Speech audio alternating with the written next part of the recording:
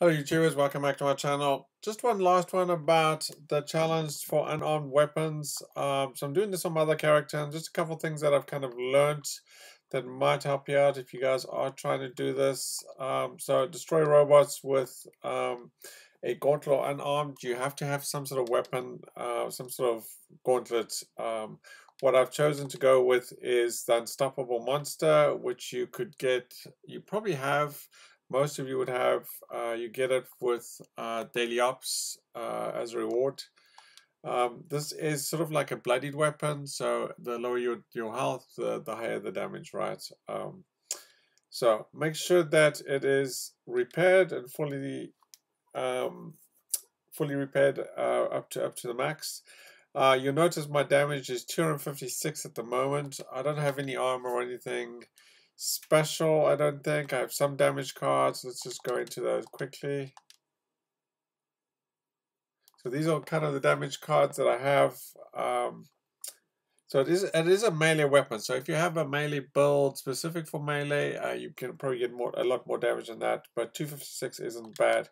Notice when I join a team, let me join a team here quick. My health jumps up to the damage jumps up to 288. You'll notice as my health goes down, it'll get a little bit more, right? Like I said, come to White Springs if you're trying to get this challenge done. Let me show you a few tricks here that I've kind of figured out. If you come down to this door, enter this door. So if you die at this door, you will respawn at this door. If you go into the top door, you'll respawn at that door. Just kind of bear that in mind. I like this area just because you don't get overwhelmed as much because I don't have any armor at the moment. If you have some armor, troubleshoot armor, that you'll probably do better at the top door, right? So I've got no armor. I'm just and I do pretty well, yeah, right, in this area, regardless that I don't have any armor, right?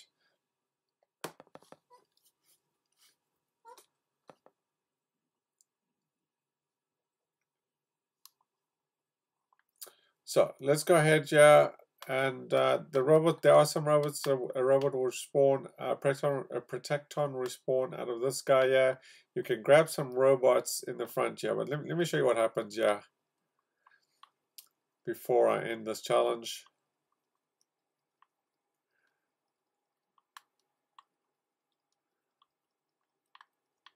So what I do is I sort of take out whatever robots show up here. They'll come down the steps. I mentioned in my earlier video just to kind of stick in this area, but I found it's more efficient if you actually run up the stairs. And let me show you quickly what I mean by that. You can actually take out some assaultrons and fight them on the steps. So if you are struggling with these robots in White Springs, run up these steps. It's kind of almost like an area where you can kind of confuse them a little bit.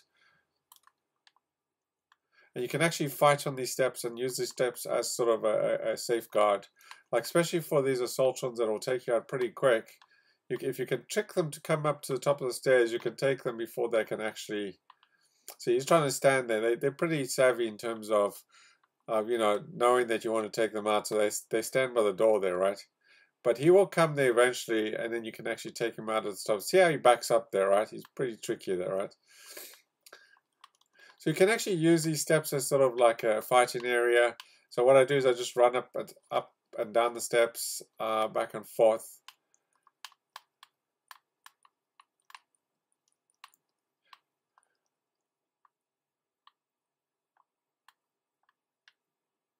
And if you can convince the assaultant to come to the top of the steps, you can take him out, and he doesn't get a chance to actually fire at you if he's at the top of the steps here, right? I'll see if I can trick him to do that.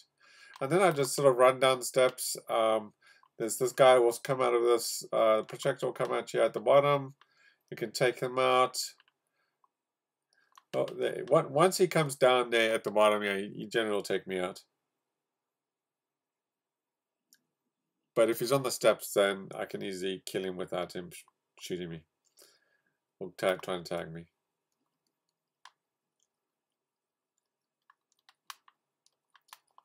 So he's right here. So if he's on the steps, he's not as dangerous.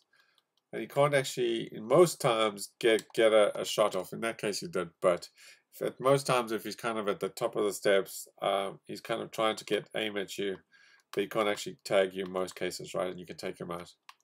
If he's at the bottom, yeah, you kind of want to get him up on the steps, or just wait for him to kind of go up at the stops. Oh, there he is. Okay, so I've actually finished that challenge, which took me, this was the most tedious challenge. This unarmed weapon challenges is just the worst. It's just that you have to kind of just keep on going up. The other thing you can do is if you kind of run around this area, if there's not an assaultron, you can kind of, there's a laser guard in the corner there that can damage you, but if you run around, he doesn't get enough time to actually sort of focus on you.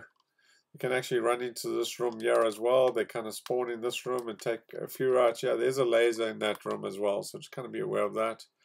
And then what I do is I just run back to the steps here, right? If my health is down, and wait for them to actually come to the door, and you can actually fight them at the door, yeah.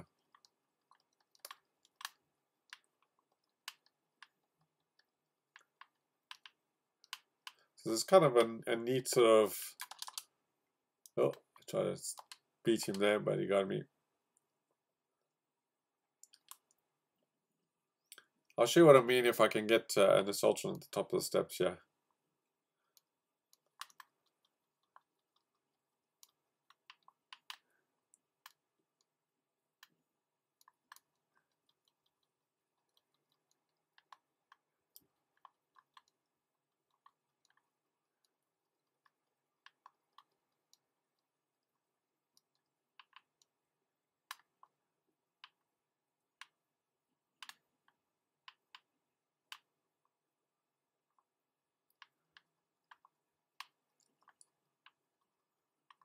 Anyway, just run up and down this. If you're trying to do this challenge, just run up. Even for some, maybe that some of the other challenges, the robot challenges, you could probably use this area as a sort of little fighting ground. You know, run up and down if you are finding the main door is actually overwhelming you.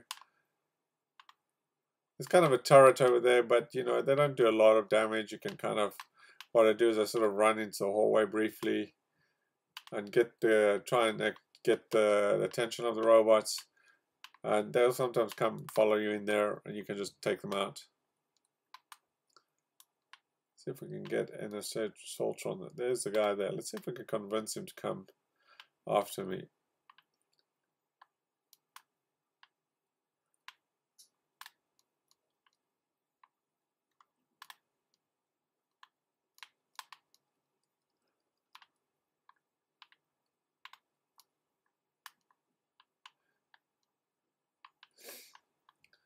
See, if you get him at the top of the steps here, he generally won't do too much damage to you because he can't actually target you too much.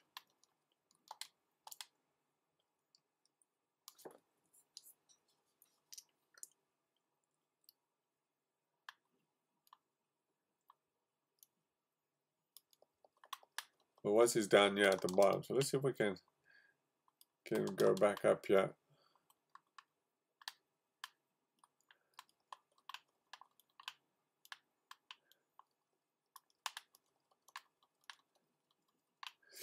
Yeah, he's not as maneuverable, if you will, on the steps. Once he's on the steps, he's trying to turn, get into the right position. These steps kind of confuse him a little bit. But anyway, hope you found that helpful. If you did, hit the like button. You know, you do need an unarmed weapon. Like I said, I recommend Unstoppable Monster. Let me show you quickly if I can without getting killed. Just if we look at some of the legendary effects here, take 40% less damage while power attacking, 40% more power attack damage, and damage increases as health increases, as health decreases, right? So, like I said, it's sort of like a bloodied weapon, right? So, so as you get weaker, the weapon gets stronger, and you can take them out quicker, right? So in this case, for this challenge, you probably want to stay at least half radiated, if not a little bit more. Depending on what you can handle in terms of your health, and then yeah, just take them out one at a time. But yeah, very tedious in terms of killing 1,000 robots in one setting there, right?